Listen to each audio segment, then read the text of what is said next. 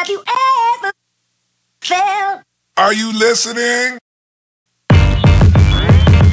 Damn.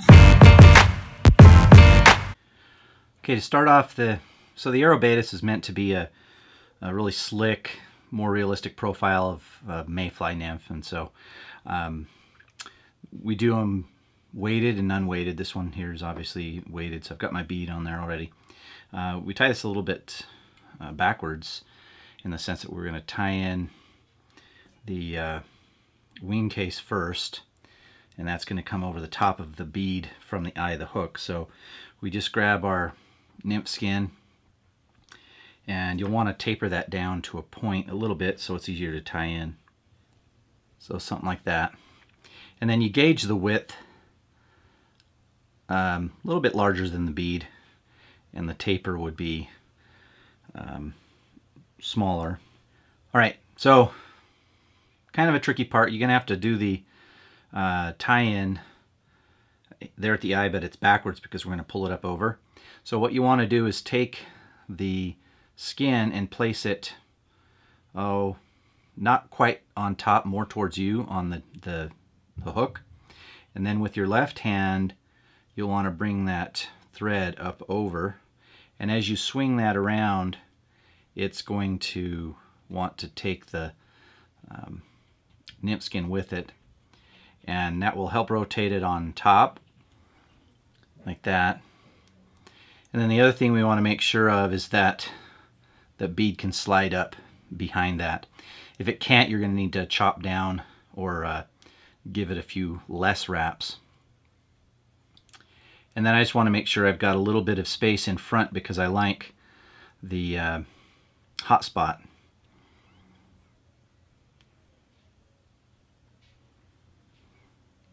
So we'll just build up a little bit of a head. And then I'm going to whip finish that right there, because we'll switch colors of thread as well.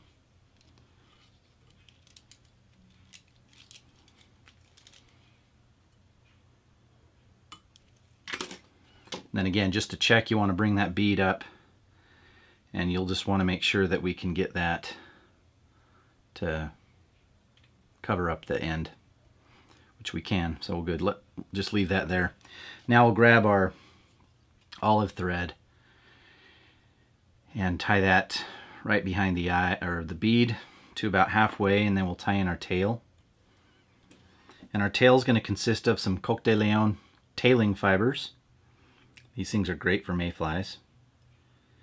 And if you want to be accurate, grab more like 3 or 4, but I'll usually go with 6 or 7.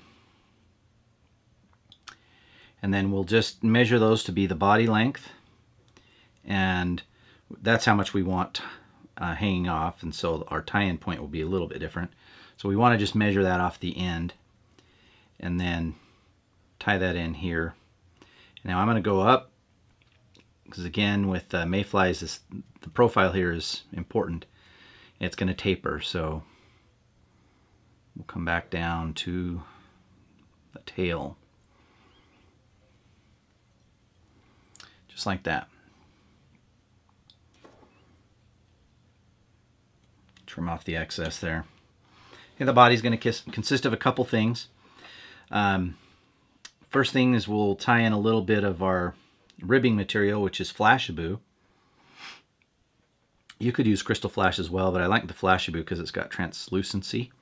And I want to tie that in so that it's all the way up the body length. I'm going to give that one wrap, and I'll tie in the body, which is some holographic tinsel in brown. And this is where you could vary it.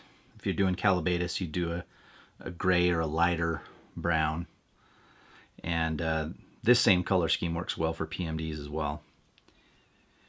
And then we don't want a huge chunk of material tie in there at the tail, so use as few wraps as you can, come up to the thorax area, and then we're going to come back down about halfway. And this just helps complete the taper. And then back up to that thorax. And that's where we'll end that. And then we take our Holo tinsel, And then just using the rotary feature on our vise, we can wind that up.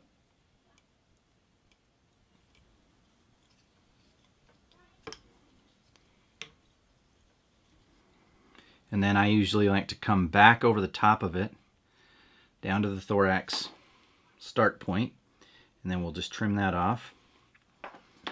And then this Flashabou is just going to be ribbing, so you barber pull that up and make a segmented body. And now you'll notice that the Flashabou is thicker than, say, wire or crystal flash, but I like the segmented look that it gives it. Yeah, a little bit more flash. And at this point, we're going to finish it with some, or finish the body at least, with some fluorescing UV. And I just put a little bit on, you don't need a ton, and then we'll spread it around.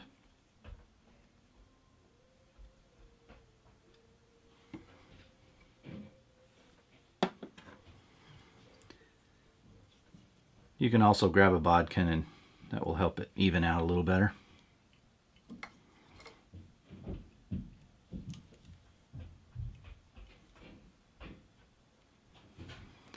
And once that's to the point where it looks even, we zap it so it sets.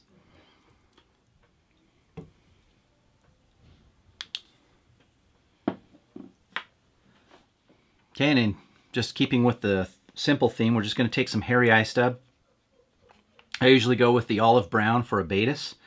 The olive brown's a little bit lighter, and so gives, I think it's important for Baetis nymphs to have some variation between dark and light between the thorax and the abdomen. So we'll just grab a little bit of this and slowly create our thorax.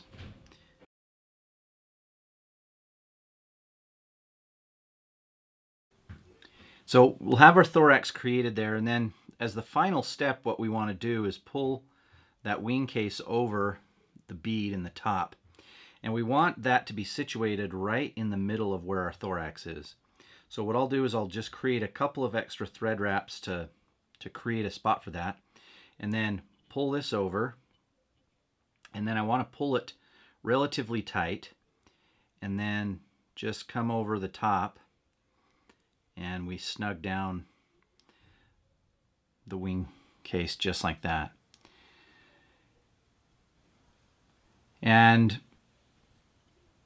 you don't want to give it too many wraps because we still want a little bit of that thorax to show through, so you don't want a big buildup of thread. But we'll finish this off with some more resin on top anyway. So once that's in there, we grab our whip finisher and just finish that off. And as you finish your whip finish it on top, because that's where we will apply more of the resin, and that will reinforce that. And clip it right there.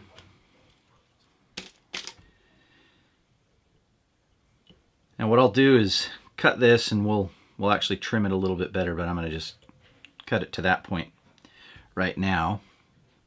That's way too long, but that's just a rough cut.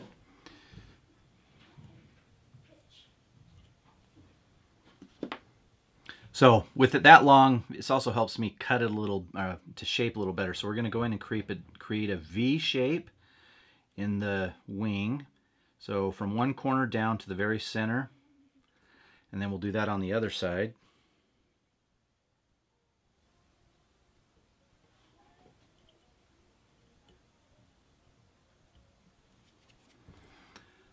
So like that. And then the wing buds, they need to be trimmed a little bit coming back the other way, so it creates a taper in the opposite direction. So that it'll end up looking like that. And that's about the right length. We want it about just past the thorax area. You could probably shorten these up, but that's fine. And then as the final step here, just make sure I'm clear of any extraneous dubbing fibers, and then we'll just coat from the head where the thread is up the whole body, making sure you get enough in that tie-off point, and then back across the rest of the wing case. And we just zap that.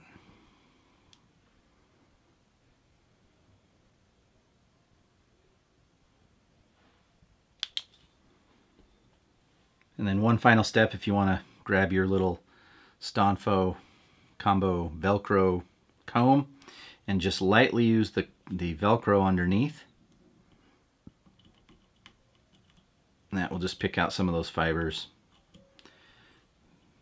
Give it some leg-looking appendages and trim those.